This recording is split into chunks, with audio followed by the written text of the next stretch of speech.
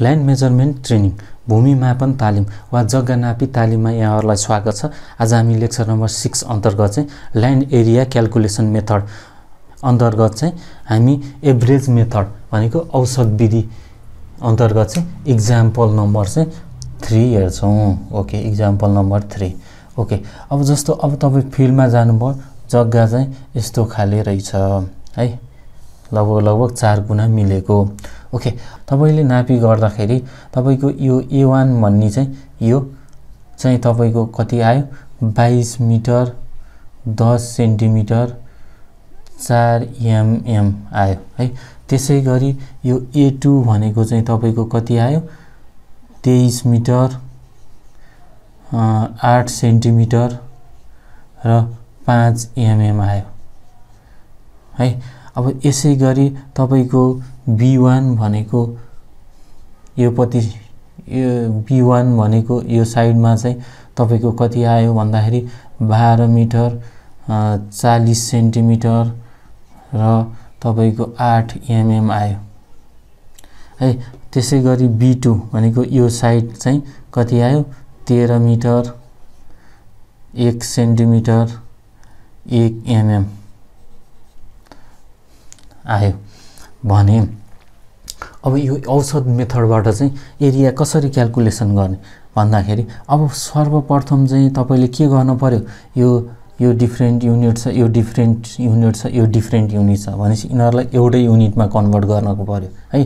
कि तपाईले मिटरमा कन्भर्ट गर्न पर्यो सबैलाई, कि सेन्टिमिटरमा कन्भर्ट गर्न पर्यो र कि mm मा कन्भर्ट गर्ने। अहिले हामी चाहिँ सजिलोको लागि चाहिँ मिटरमा कन्भर्ट गर्छौं है। ओके, अब इक्वल टु है 22 को 22 मिटरै भयो है, प्लस 10 सेन्टिमिटर, सेन्टिमिटरलाई मिटरमा लानलाई के गर्नु पर्यो 100 ले डिभाइड गर्नु पर्यो। 4 mm, mm लाई मिटरमा लानको लागि 1000 ले के गर्नु पर्यो डिभाइड गर्नु पर्यो है। भनेपछि यो 22 प्लस अब यो भनेको चाहिँ 0.1 हुने भयो है, प्लस यो भनेको 0.00 के हुने भयो 4 हुने भयो। भनेपछि यसको लेन्थ चाहिँ कति आयो 22.104 कति आयो मिटर आयो है। यसरी नै अब तपाईको अब 23 को 23 भयो, प्लस 8 लाई कतिले डिभाइड गर्न पर्यो 100 ले, 5 लाई कतिले डिभाइड गर्न पर्यो 1000 ले है। भनेपछि 23 प्लस 0.0 के भयो 8 आयो है, प्लस अब यो भनेको 0.005 आयो। भनेपछि अब यो कति हुने भयो 23.085 के हुने भयो मिटर हुने भयो है। हो, यसरी कन्भर्ट गर्नुपर्छ है। ओके, अब यसै गरी B2 भनेको 13 को 13 भयो, प्लस 1 लाई चाहिँ कतिले डिभाइड गर्न पर्यो 100 ले, प्लस 1 लाई कतिले गर्न पर्यो 1000 ले है। यो गर्दाखेरि 13 को 13 भयो। अब यसलाई चाहिँ डिभाइड गर्दाखेरि 0.01 आउने भयो, यसलाई चाहिँ 0.001 आउने भयो। भनेपछि तपाईको कति हुने भयो 13.011 कति हुने भयो मिटर हुने भयो। सिमिलरली यो भनेको चाहिँ तपाईको कति हुने भयो 12 प्लस यो भनेको 0.40 प्लस 0.008 हुने भयो। भनेपछि यसको कति आउने भयो 12.408 आउने भयो, के आउने भयो मिटर आउने भयो है। ओके, अब एरिया निकाल्नलाई अब के गर्नु पर्यो एरिया अफ प्लट है, plot. Okay, area of plot. Okay, अब के गर्नु पर्यो यो A1 र A2 को एभरेज लिन पर्यो है। 22.104 प्लस के गर्नु पर्यो 23.085 डिभाइड बाइ कति गर्नु पर्यो 2। ओके, इन्टु अब अर्को 12.408 प्लस के गर्नु पर्यो 13.011 डिभाइड बाइ कतिले गर्नु पर्यो 2 ले गर्नु पर्यो है। अब यो क्याल्कुलेटरमा हेरौँ कति आउँदो रहेछ। Okay, 22.104 plus 23.085 equal to divide by 2 गर्दाखेरि तपाईको आउँदो रहेछ यो भनेको 22.594 आउँछ इन्टु है।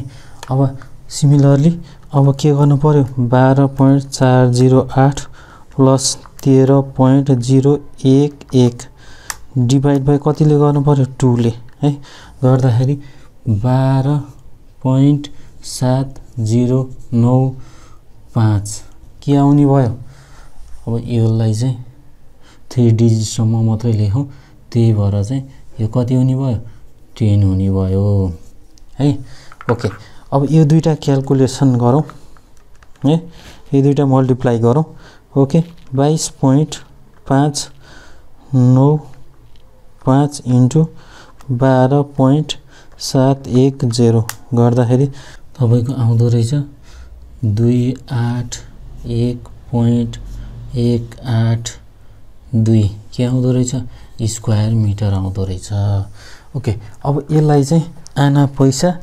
दाममा कन्भर्ट गरौँ है ओके अब हामी चाहिँ यसलाई चाहिँ रोपनी आना पैसा दाममा कन्भर्ट गरौँ है ओके 281 भनेको त तपाईको एक आनामा चाहिँ तपाईको 31.80 हुन्छ भनेसी अब रोपनीमा चाहिँ तपाईको 508 समथिङ हुन्छ भनेपछि अब यो रोपनी नपुग्ने भयो है त्यसैले चाहिँ अब हामी आनाबाटै गरौँ है अब रोपनीमा चाहिँ के आउँदैन पूर्ण संख्या आउँदैन त्यही भएर रोपनी 0 भयो अब आना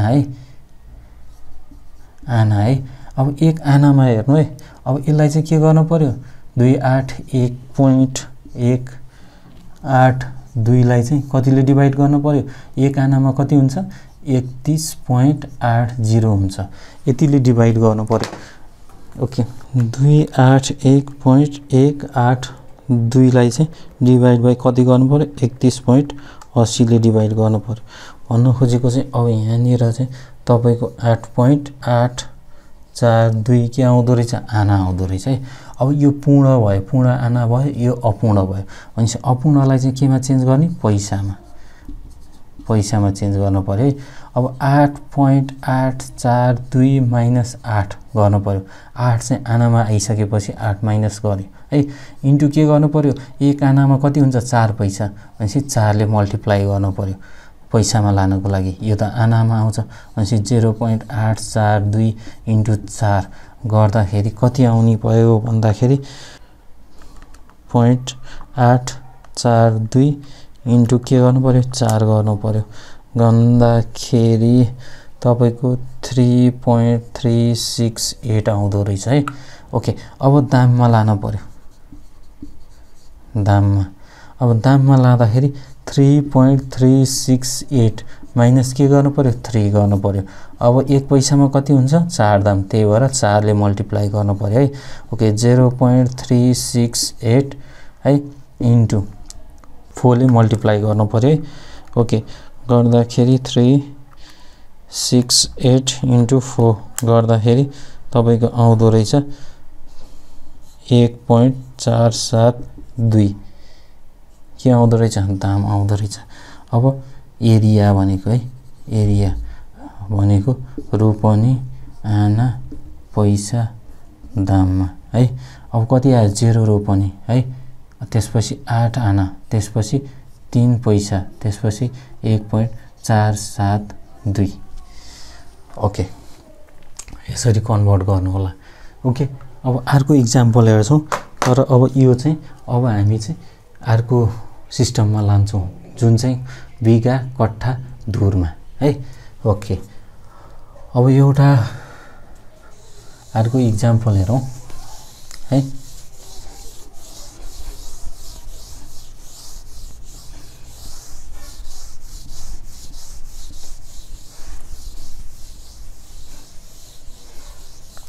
अर्को एक्जाम्पल नम्बर 4 हेरौं है एक्जाम्पल नम्बर 4 मा चाहिँ जग्गा चाहिँ कस्तो छ यस्तो छ है यस्तो प्लट छ हैन अब ए भनेको चाहिँ A1 भनेको छ यो साइड है A1 भनेको चाहिँ तपाईको 100 मिटर छ है 100 मिटर 40 सेन्टिमिटर छ हो अब यसै गरी A2 भनेको चाहिँ तपाईको छ 96 मिटर 6 सेन्टिमिटर मात्रै छ है। अब यसै गरी तपाईको B1 भनेको चाहिँ B2 भनेको चाहिँ तपाईको छ 28 मिटर 90 सेन्टिमिटर है। ओके, अब B1 भनेको चाहिँ कति छ 30 मिटर 40 सेन्टिमिटर है। ओके, अब यसलाई चाहिँ सबैलाई चाहिँ केमा चेन्ज गरौँ मिटरमा चेन्ज गरौँ है। युनिट चाहिँ मिटरमा राखौँ है। ओके, भनेपछि 40 के हुने भयो यो मिटर हुने भयो है। यसै गरी यो भनेको 96.06 के हुने भयो मिटर हुने भयो हो। यसै गरी तपाईको 28 पॉइन्ट के हुने भयो 90 के हुने भयो मिटर हुने भयो।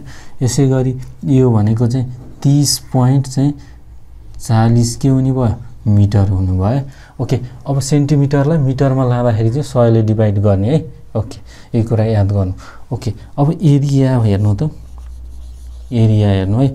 अब एरिया भनेको चाहिँ अब के गर्न पर्यो 100.40 प्लस 96.06 डिभाइड बाइ 2 गर्न पर्यो इन्टु अब के गर्न पर्यो 30.40 प्लस 28.90 डिभाइड बाइ कति गर्नु पर्यो 2 गर्नु पर्यो। ओके, अब यसमा चाहिँ क्याल्कुलेसन गरौँ कति आउँदो रहेछ। एभरेज भ्यालु चाहिँ 100.40 प्लस 96.06 ओके डिभाइड बाइ 2 गर्दाखेरि चाहिँ तपाईको यो आउँदो रहेछ 98.23 आउँदो रहेछ। मल्टिप्लिकेसन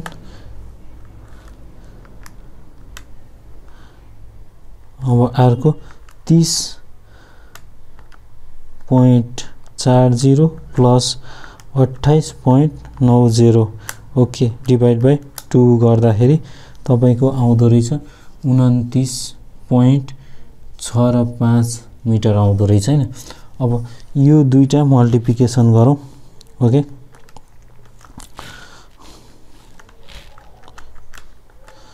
गर्दाखेरि आयो 2912.5195 है। अब यसलाई चाहिँ के लेख्न मिल्छ भन्दाखेरि यसलाई चाहिँ लेख्न मिल्छ अब 3 डिजिटमा लेख्ने हो भने 2912.5 यो भनेको राउन्ड अप गर्दाखेरि यो 10 हुने भयो भनेपछि 20 लेख्नुपर्छ है। ओके, मिटर स्क्वायर हुने भयो। अब यसलाई चाहिँ केमा चेन्ज गरौँ हेर्नु है। यसलाई चाहिँ केमा चेन्ज गरौँ बिघा कट्ठा धुर सिस्टममा चाहिँ कन्भर्ट गरौँ या चेन्ज गरौँ है। ओके, अब हेर्नु है। अब 1 बिघामा चाहिँ तपाईको कति हुन्छ 1 बिघामा चाहिँ तपाईको कति हुन्छ 677.2.6 र 3 के हुन्छ स्क्वायर मिटर हुन्छ भनेपछि अब यो नपुग्ने भयो भनेपछि अब 1 कट्ठामा हेर्नु 1 कट्ठामा कति हुन्छ 338.6 र 3 हुन्छ है। अब त्यसै गरी 1 धुरमा हुन्छ 16.93 के हुन्छ स्क्वायर मिटर हुन्छ है। अब हामीले चाहिँ अब केमा चेन्ज गरौँ अब यहाँनिर हेर्नु है। अब बिघा कति हुने भयो 0 हुने भयो है, किन अपूर्ण बिघा आउने भयो त्यही भएर हामीले 0 लेख्यौं। त्यसपछि अब कट्ठा भनेको अब हेर्नु है। अब यहाँ कति आछ 2912.520 डिभाइड बाइ कति गर्नु पर्यो 338.63 गर्नु पर्यो है। ओके, 2912.520 डिभाइड बाइ कति गर्नु पर्यो 338.63 गर्दाखेरि तपाईको कति आउँदो रहेछ यो भनेको चाहिँ 8.60 कट्ठा आउँदो रहेछ हैन।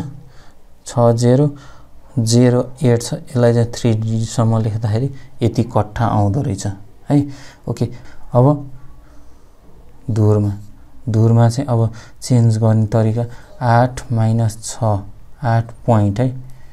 ओके, 8.601 - 8 8 के भयो कट्ठा आइसकेपछि 8 घटाइदिएको इन्टु अब 1 कट्ठामा चाहिँ कति हुन्छ 20 धुर हुन्छ है ओके भनेपछि 0.601 इन्टु के गर्नु पर्यो 20 गर्नु पर्यो है ओके 0.601 इन्टु 20 गर्दाखेरि चाहिँ तपाईको कति आउने भयो यो भनेको चाहिँ 12.02 के आउने भयो धुर आउने भयो ओके अब यो बिघा कट्ठा धुर सिस्टममा लेख्दा एरिया